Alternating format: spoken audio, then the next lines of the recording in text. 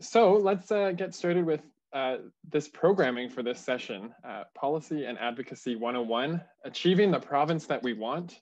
And really happy for folks to be part of this session. It's always been an important part of the gathering in order to do that work, to ensure that we're learning about the basics and interactions of policy and advocacy. And I also see there's lots of folks on the call too who maybe could be teaching this session instead of me and who've been teachers to me. So I'm grateful too for you for being here. And one of those people is Raissa, my colleague who is joining me up here on the screen. Raissa is originally from New Brunswick, and I met her when she was serving as the executive director for the New Brunswick Environmental Network. And Raissa, your organizing capacity, your capacity as a network weaver really blew me away when we first met. And I'm so grateful now that we have a chance to work together, because Raissa is our National Government Relations Director and is based out of Montreal.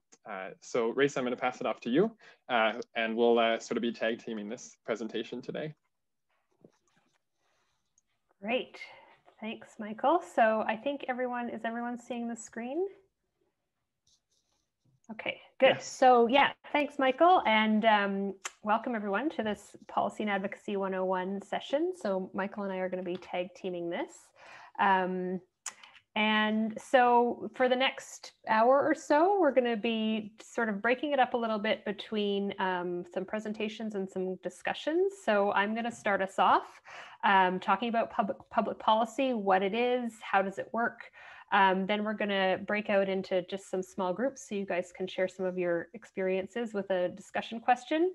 And then I'm going to hand it over to Michael, who's going to talk about why we should care about public policy, and then key considerations if you're thinking of developing an advocacy plan or a campaign or something like that. Then we'll send you off again for the second discussion question, again, so you can learn from each other's experiences. And then we'll come back and hopefully have a little bit of time for Q&A at the end. So that's the plan. So I'm going to dive right into it. So public policy, what is it? So basically, it's everything. It's marriage, voting, the laws and rules and regulations about how our society works or doesn't work has to do with public policy. And so there's a few things I want to just talk to you about, these different aspects of policy. So the first is the government's agenda. So a government's agenda is the statement of their values and priorities, what they're going to act on, what they're going to not act on. It's usually framed around an election platform, would be the first sort of glimpse into what a government's agenda is going to be when they're elected. But then as time goes on, once they've been elected, that agenda might change or shift based on what the other parties are asking for, what the public is asking for, or external forces beyond their control, such as a pandemic. So the agenda really is sort of the overarching philosophical priorities of the government of the day. So then within that, there's all these different things like laws, regulations, policy frameworks, programs, budgets. So these are all different aspects of public policy. So I'm just going to talk about each of them. So a law is something that's passed by the legislature that says, people have to do a certain thing or can't do another thing, or it sort of sets out the legal framework for whatever it is. So often in a law, it will delegate authority to either a minister or the cabinet or some other body to develop regulations under that law. So regulations are rules that specify how the ideas of that law are actually going to be implemented. So I'm going to give you an example. So the law might say that anyone driving a vehicle in Manitoba needs to have a license. And the regulations would then talk about how you would go about getting the license, what kind of test you need to take, maybe what fees you would need to pay to get your license, those kinds of things. So the law lays out the kind of overarching main ideas, and then the regulations are really the implementation. And so the law is passed by the legislature, and then the regulations are usually delegated to some other, the minister or some other body. So then there's policy frameworks. So policy frameworks are not anything that's enforceable like a law or a regulation, but it would outline sometimes sort of the overall goal of that particular set of laws or set of regulations, and sometimes it will bring in examples of things from other provinces or other jurisdictions and how their laws work, and then how ours differ from that or are the same as that. So that's the policy framework just provides that overarching guidance to developing the laws and the policies and the programs, et cetera.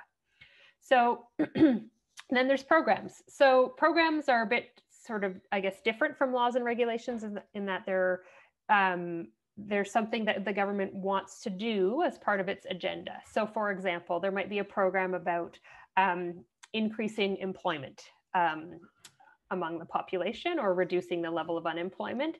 And so that program might include something like skills training programs for people in different communities. So it's not really a law and it's not a regulation, but it is something that the government's doing. The government's either putting money towards it or putting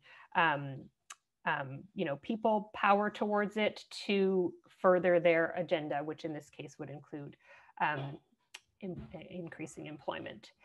And then there's the budgets. So the all-important budgets.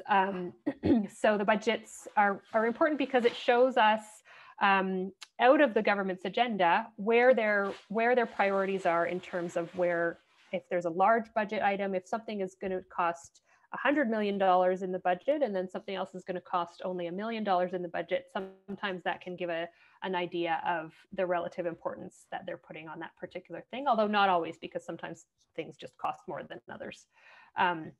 So those are the sort of the different, I guess, pieces of when we're talking about public policy and we're wanting to have influence over these different things. Those are the different areas where we can have influence. So the next thing I want to talk about is jurisdiction. So there's different jurisdictions. So in Canada, we have the federal jurisdiction, which is the government of Canada. We have the provincial jurisdiction, which is, the government of Manitoba or Quebec or New Brunswick or whatever. And then there's municipal jurisdiction, which is obviously city and town level. So, and those different levels are responsible for different things. And so that's an important thing when you're thinking about if you want to make your voice heard about a program or a particular law, you have to know who's responsible for it. So the federal government is responsible for things like international trade, our military and defense, our currency, so the Canadian dollar, banking, citizenship. So all those things that are broad and applicable across the country. The province is responsible for healthcare, as probably everyone knows, education. So our education systems are set up by province. Natural resources, both development of and protection of natural resources, that's a provincial jurisdiction. And then municipal jurisdictions, so the towns and cities, they're responsible for things like public transit, water and sewage, those kinds of things that are really city-based. So sometimes those jurisdictions can overlap. So for example, even though the city is responsible for transit, there might be federal funding that's going into supporting that transit, or there might be provincial funding, or both, going into supporting that transit. So it's really the municipality that's organizing the transit and responsible for it, but they're partnering with other levels of government to pay for it. And that can happen on different issues or in different areas, that there might be kind of different levels that are responsible for it. And then there's things that maybe all the levels of government are interested in or have an agenda around. So for example, something like multiculturalism. You could certainly have a multiculturalism sort of a program from the city that was celebrating the multiculturalism within the city, but you might also have provincial level and federal level, either things like immigration programs or other sort of things that help either increase multiculturalism or help celebrate it. So anyway, there's all examples of jurisdiction, but the point is that depending on what you're trying to do or where you're trying to make change, the jurisdiction is an important thing to consider. And then there's the application of public policy. So now again, we're talking about the laws, the regulations, and all those things. Some of them apply to different things. So they could have geographic application. So for example, something could apply within a floodplain. That would be a geographic boundary around this particular regulation. Something might be a sectoral application. So for example, if you're an elementary school teacher and there's changes to the building code, that's probably not really going to affect you. But if you're in construction, then changes to the building code will affect you. So that's an example of a sector-based application. But then again, if you're an elementary teacher and there's changes to the grade 3 science curriculum, that's an example of something that would affect you. And then the application could be target populations. So certain things could be targeted, say, at seniors or at a particular community or something like that. And then there's other ones that are applied generally. So the example I gave about the driver's license, obviously that's across the whole population. So that's quick snapshot of what public policy is and all the different things that it encompasses. And so now I'm going to talk just a little bit about how it works. So we all know that there's these different cycles in terms of public policy. So there's a 4-year election cycle. Sometimes it can be less if an election is called sooner, but generally speaking, it's 4 years. And so within that cycle, usually in the first year, if a government's just been elected, that first year is spent doing the low-hanging fruit, or the things that they had in their platform that are really easy to implement, so they can get some sort of quick wins right out of the gate and show that they're doing what they said they were going to do. But they're also kind of getting themselves organized for their 4 years of all the programs and the laws and all that stuff that they're going to roll out over the 4 years. And then years 2 and 3 are really spent doing the work, implementing their agenda that they laid out. And then the 4th year, they're kind of preparing then for the next election cycle. So developing their platforms and that kind of thing. So there's always different spots within that election cycle that are the sweet spots. For example, if you're wanting a change that they promised in their election platform, then that first year might be the time to push for it, because they're wanting those quick wins. And if you're wanting a change that they didn't have in their platform, that might take a little bit longer. So you might want to work towards it in the 2nd or 3rd year of that election cycle. Then there's the budget cycle. So there's a budget every year. The governments have a budget. They will often do pre-budget consultations with the public. That's usually, or can be, face-to-face sessions, although this year, of course, most of it is online. Or people can submit written submissions. So that's an opportunity to share what your priorities are for the next year's budget. And then the budget is delivered once they kind of accumulate all of those consultations, and then also weigh it against their own government agenda, figure out what they want to focus on for the next year, and then put those things into the budget.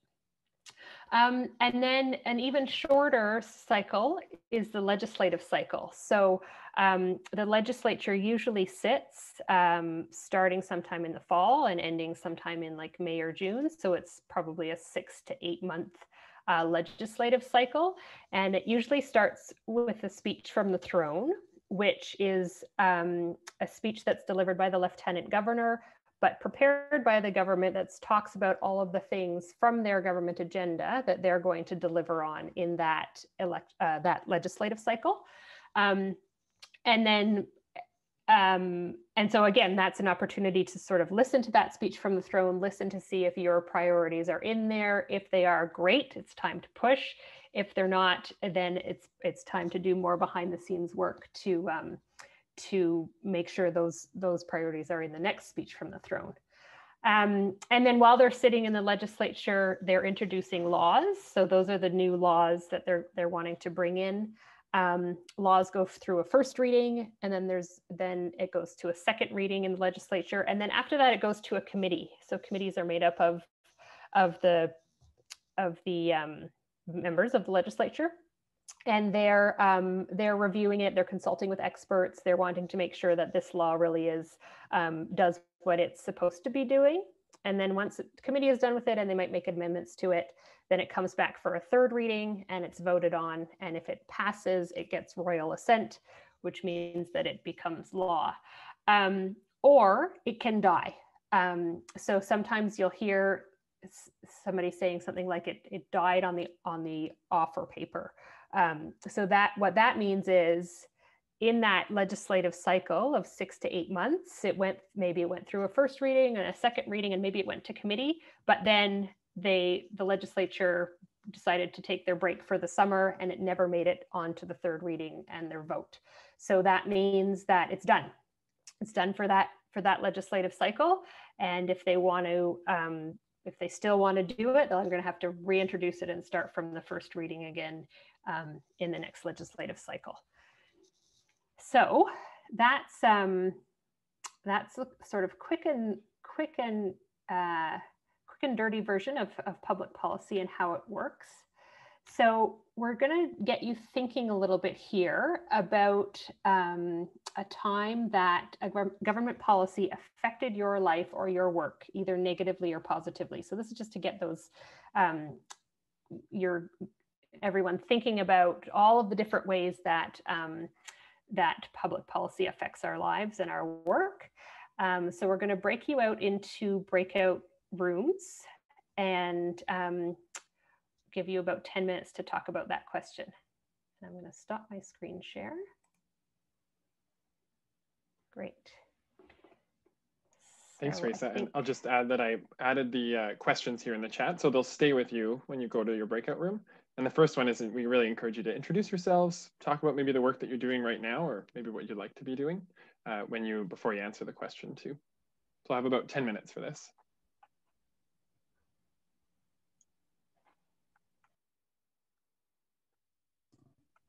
Just give me a moment here, folks. Sure, if anyone knows or has run a Zoom call before from the back end, breakout groups can be a bit of a complicated thing. So thanks for that patience too while we're getting those in order. I'm not sure how much time we have, but Raissa, I'd be curious to know your quick answer to that question. Maybe the first time that you thought about government policy affecting your life?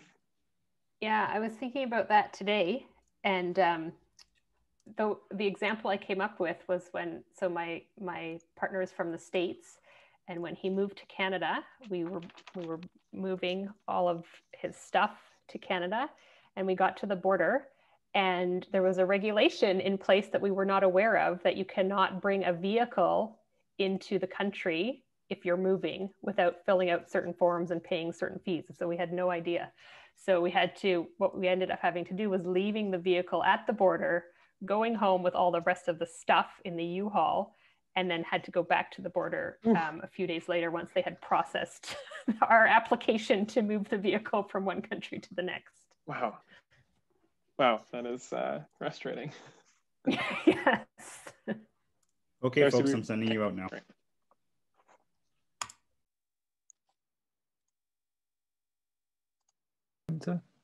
Did CCEDNet people go into breakouts? Yeah, I wasn't going to send you, but I accidentally sent some people in the absolute fury of clicking these things because I'm an idiot and didn't prep it before then.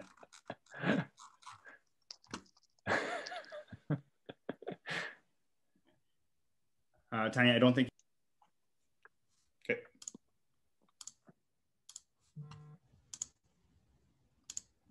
Oh, sorry.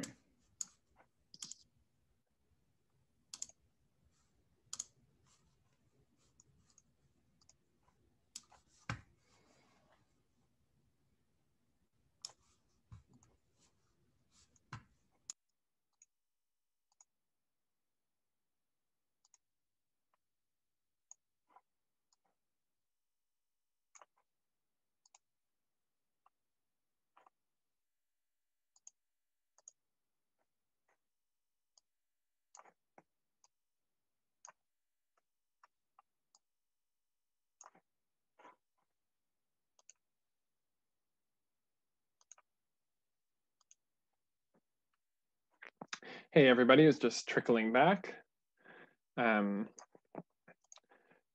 Darcy, maybe you can just let me know when everyone is back from their breakout rooms.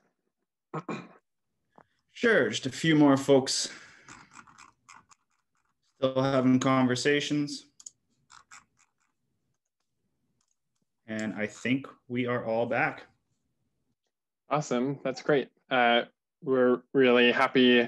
One of the really most important things of the gathering is for a chance for people to connect. So we're hope that breakout room was useful even just for that. I'm going to talk a little bit next about public policy.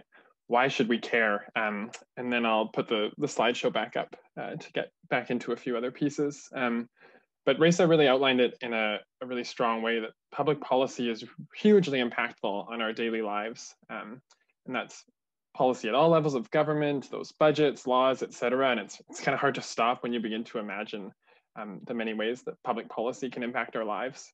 Before I dig into the next piece, though, about kind of advocacy and what we do about it, I want to acknowledge that it's also can be a really hard thing to care about for folks, and that policy in many ways is a product of the colonial system, but it's also a blueprint or sort of articulation often for how colonization works. So sometimes that discussions of levels of government or how decisions are made or bureaucracy can be really challenging or even triggering for people. And often public policy historically or currently is made to benefit some over others. And in some cases, even still, public policy hasn't even acknowledged some folks as human with the right to vote or things like that. It's also talked about that some people kind of feel the effects of public policy more or disproportionately, or its impact on the ground or in the streets. Like if you're somebody who's maybe been through the CFS system and EIA, you might kind of be more involved with public policy and systems as opposed to others who have less interactions. And it's often sort of designed that way. Many folks who experience the brunt end of public policy are low income or communities who have been made more vulnerable precisely because of how policy is written. So I want to highlight that yesterday, Niga and Sinclair in our opening plenary talked about the experience of Indigenous peoples historically through crisis relating to our theme. And one of the things he said is that's because Canada is seeking the last 1% of land that is not so-called crown land, which creates multiple ongoing crises in that sort of effort and the public policy changes that are needed to support that mission of the last 1% of land. Rhonda Thompson, who was on the panel yesterday from Beyond Solidarity Statements, talked about we need to go beyond those solidarity statements and that Black, Indigenous, or people of color need to be leading in terms of policy creation. So it's really clear, I think, from those words that public policy can be detrimental to communities in many cases, and that should be a really important perspective for you, maybe if you're just sort of stepping into advocacy or public policy advocacy work. We're not starting from a neutral place. But also at the same time, it's really important, I think, to care about public policy because of its potential to change those systems. So yesterday, Elder May Louise Campbell talked about how everyone participating in the gathering throughout this week is trying to do things better or believes that we can do things better, that really prioritizes the wellness of humanity and to change those systems. And she said that it turns out that those systems haven't been working too well for Indigenous peoples and haven't been providing for the needs of people to make us whole. So I think that we should care about public policy because it's an important avenue to change systems, to strengthen our communities, and to create economies that benefit everyone. Last sort of piece about why I think public policy, why we should care, is because so many of us here, and I think maybe everyone on this call and throughout the gathering, has solutions that I think work better than those systems that have been in place or are already working on making them to be public policy. So our work at CCEDNet and within the network of people is focused on community economic development, which is an approach and vision for building local economies that strengthen communities and benefit everyone. So members of CCEDNet have solutions for changing public policy to support our vision, which is sustainable and inclusive communities directing their own social, economic, and environmental futures. So it's an approach that's really complex and interconnected. So we have folks in the network working on things like ending and addressing poverty, building fair and local economies and what the government can do to support that, taking climate action or focusing on climate justice, supporting inclusion, diversity, equity, and access, and how public policy can support those things, supporting community-led organizations or groups through things like the resources or funding that they need, or ensuring a democratic relationship between community and government. So I think we should care about public policy because all of these things are good solutions that we have. So we do that best, I think, to push forward these solutions when we can do them collaboratively. So I'm just gonna go share my screen right now to jump back into our presentation. If you can just give me one moment.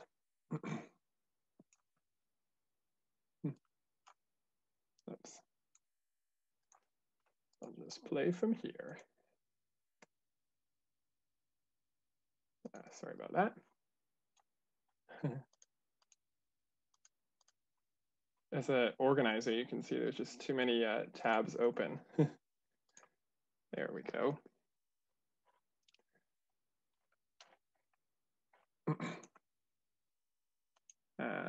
Oh man, okay, I'm just gonna leave it up there like that. That'll work just fine. So yeah, we change public policy when we do things collaboratively. So the sort of phrase, there's strength in numbers, has been something that's really been part of my life. I stumbled into doing public policy work kind of accidentally. It was actually at this very event at the Gathering back in 2012 when I attended this session that others were running. And I think I had kind of convictions and ideas about that there was injustice in the world, but this sort of session that told me I should care about public policy and that contribute to collaborative efforts to do something about it was really a place where I sort of found my feet. So the next little bit is what I'm going to talk about is a really kind of high level way to think about what we should do to change things to achieve that vision. And you could spend your entire life, and I think there's people who are working, who are on this call right now, who have been doing advocacy for so long, and I think there's sort of constant learning to do. And that's maybe an approach that's really important as we step into this space, that there's sort of lifelong learning that can happen when it comes to advocacy. So I'm not going to give the full kind of presentation because we can't do that, or full knowledge and the time that we have, but just sort of a smattering of ideas to think about if you're stepping into advocacy, and especially to do that collaboratively. So the first piece, talking about on your marks, is doing your research. So really important to consider, Raissa was talking about those levels of government, what jurisdiction, that's a really essential question. Acknowledging that it can also be really frustrating that the colonial system means that governments can pass off certain things, but your advocacy won't be effective if you're asking your city councillor to raise the provincial minimum wage or asking the prime minister to install some new equipment in the park down the street. So it's really important to think about the jurisdiction. What are the facts? What do people really need to know? And what is the research that maybe is not yet done?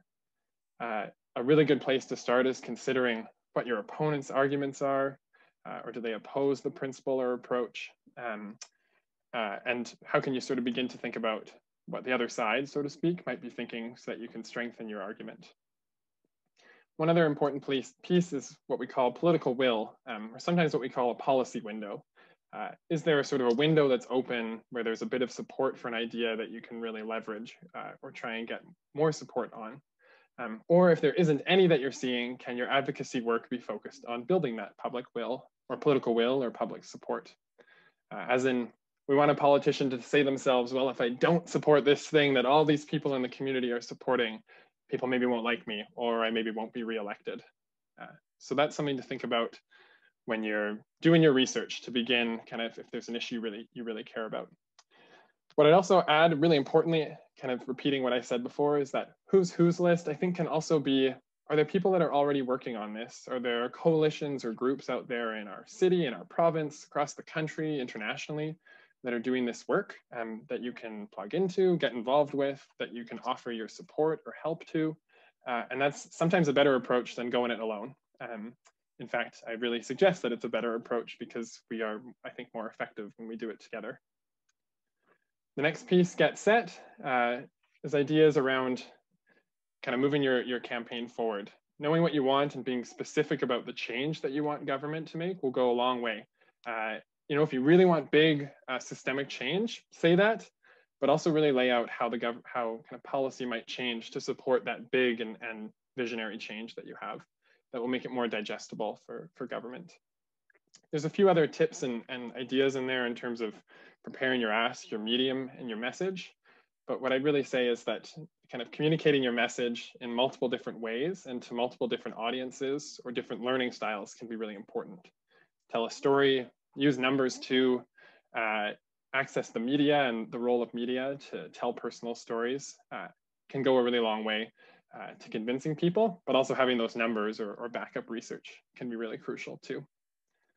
And then the last thing, go implement your action plan. So especially if you're doing this in collaboration with folks in the community who are working on policy advocacy, that will be really helpful to you in terms of accessing resources. If you're all volunteers, it's also really good to check in what kind of capacity you have, what talents does the group have, and also what energy do you have to do what it takes. And it's really important maybe to be honest too with your community if you can't take something on or with your limitations in some of this work, because it can be very challenging. It's also great to think about leadership. It's really good, and we advocate for horizontal leadership, which is a way that's more focused on collaboration as opposed to a top-down leadership style, but also consider that leaders are really important to forward ideas, to hold things together, or even to take the minutes or set the agenda for your meeting. The biggest things in terms of implementing your action plan is to consider that there's so much collaborative work going on in Winnipeg or Manitoba right now on a huge variety of important issues. And at the end, after our breakout groups, I'm going to put up 2 slides with 6 action items for coalitions or campaigns that are doing work right now. And I'm going to encourage you right after this session to take action on at least one of those things. And maybe that action will be, it's an issue that you want to get involved with, and you'll reach out to support that coalition or group that's organizing on an issue. So before we do that, that's just, as I said, a really quick kind of taste of what sort of things might go into advocating for the public policy issues that you want to work on. I want you to consider this next question in the same groups, which is to think about a time that you've been involved with an advocacy campaign. And it could be as anything from that time when you maybe signed a petition, or you went to your first protest or rally or event at the legislature or in the streets of Winnipeg or elsewhere in Manitoba. Or it could be something that you were maybe much more involved with or taking a kind of leadership role, so to speak, in terms of a call to action. We're not going to have too much time on this, only about 8 minutes. So keep it really high level, but maybe think about that, something that really sticks out for you, either your first time getting involved in some of this, what worked in terms of kind of hooking you in and what didn't, what messages really resonated. And let's stick to those questions, which I think Raissa is going to pop into the chat when we kind of think about digesting some of this, how we do advocacy work in our communities. And then we'll come back and I'll share those ways that you can take action right now.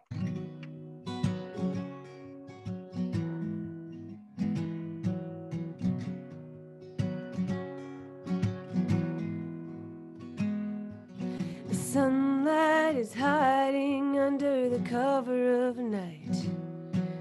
The moon is in the shadow of the bright of the day, and 1,000,007 stars wait for to shine. I'm gonna take my time, and I'm gonna take my time. The days are numbered, and that's just fine, but I'm gonna keep it in mind that I should take my time.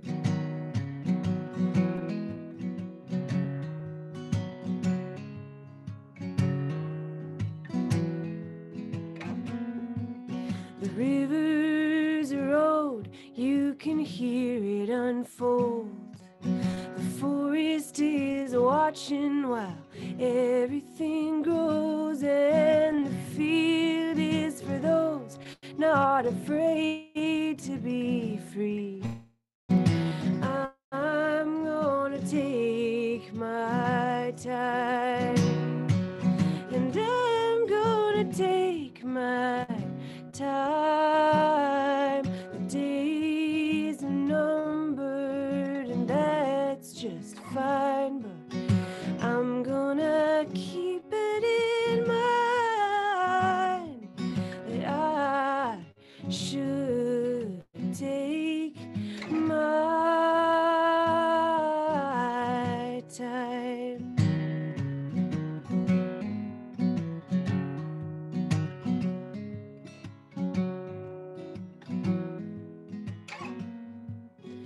fire reminds me to move on today. The wind keeps me company whenever she may, and the rain will wash away footprints we've made.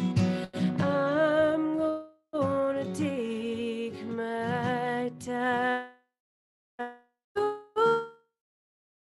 Gonna take my time. The days are numbered, and that's just fine. I'm gonna keep it in mind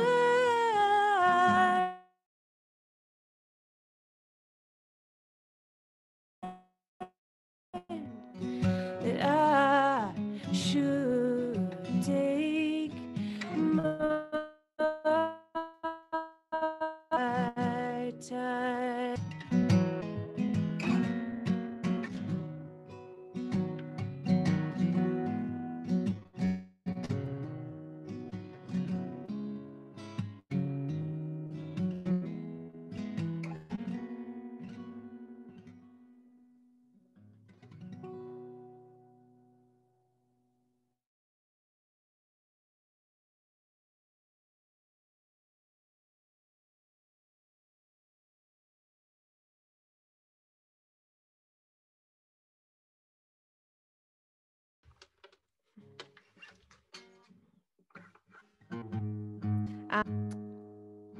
One half of my family is from Germany.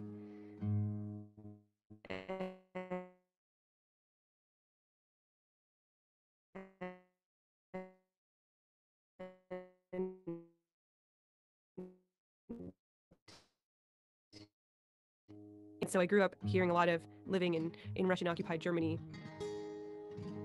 And yeah, this song isn't about, it's not either of their stories, but it's just, I think, some of what happened when I think about the effects of war on people and communities, both the folks who are in a conflict zone, but also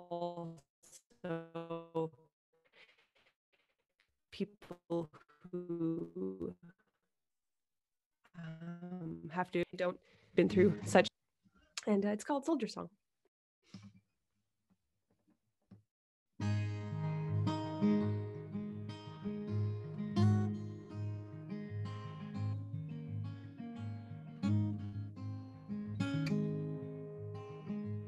Another day goes by and I find that you are a stranger to me. You talk without a reason and you think without a pause, and you speak with all your fingers, sharing little bits of wisdom that see you through the day. And I try to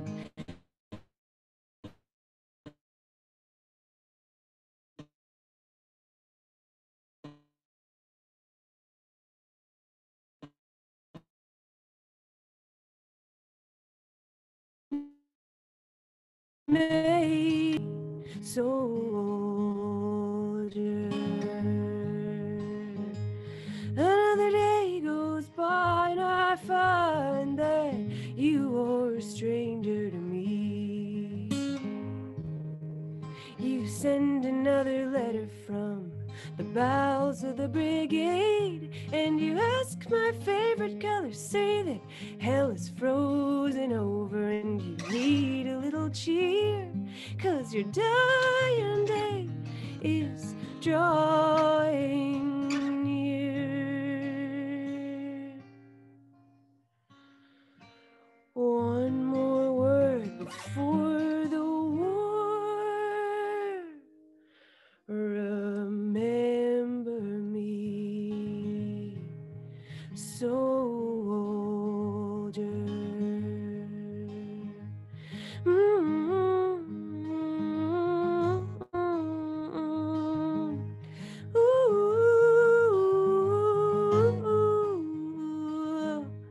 Another day goes by.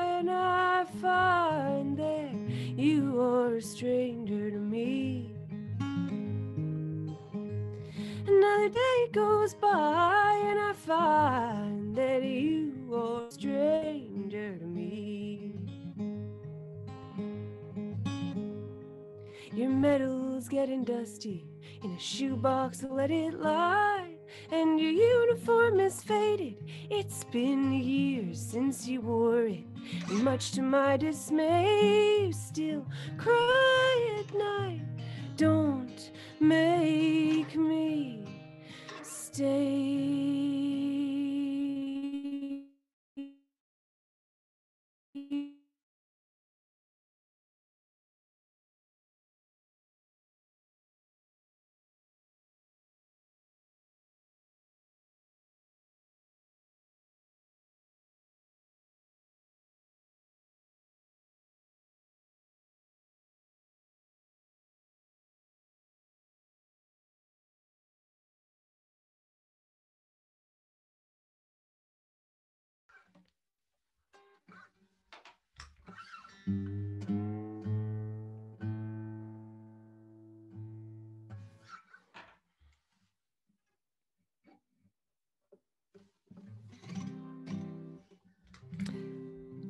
I've got one last one for you today. And I know that I think it's Carrie Latimer who's joining tomorrow, who's just such an amazing songwriter and human.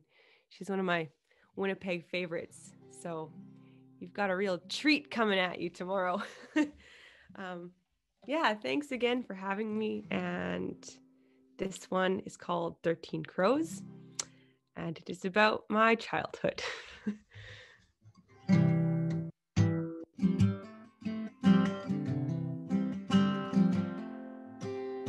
He's so old today, tried to remember how it felt to be 5.5 at the edge of a sandbox. Shipwrecks, castles, and warlocks, secretly hoping for chicken pox so you could stay home from school. Wouldn't that be cool? You wouldn't have to get them when you're older.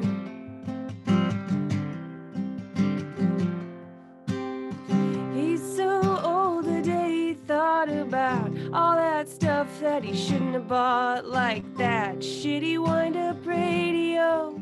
Nothing like the one he made in 42 with his dad, a First World War veteran, or that sinister cat.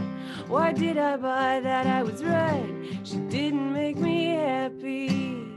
There came a time when he saw his life as he grew older, his pictures laid out in the dust. Put them all together, one stitch at a time, a little out of line, saying, do you remember that day? There were 13 crows on our apple tree. I said, tell me what you think about that.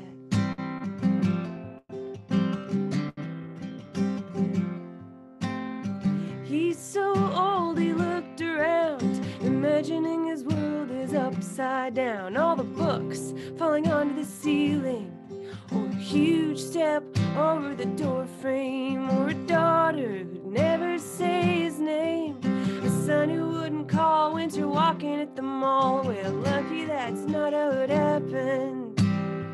There came a time when he saw his life as he grew older, his pictures laid out in the dust. Put them all together, one stitch at a time, a little out of line, saying, do you remember that day? There were 13 crows on our apple tree. I said, tell me what you think about that.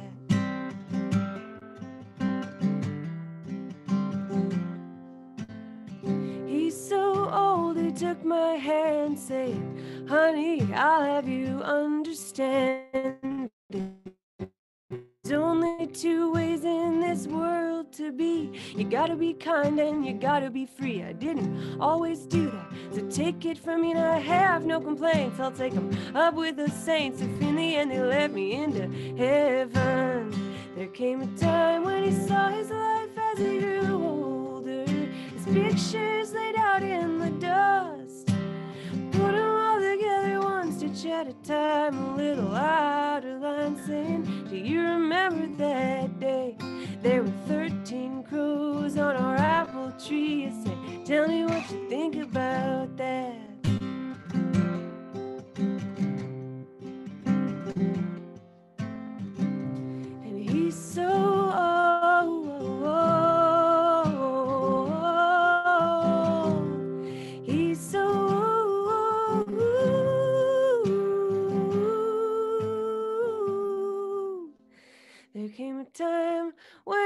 saw his life as he grew older, his pictures laid out in the dust.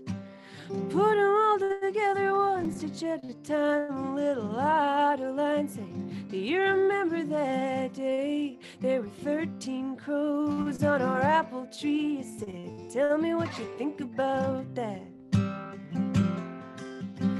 13 crows on our apple tree. He said, tell me what you think about that. Tell me what you think about that.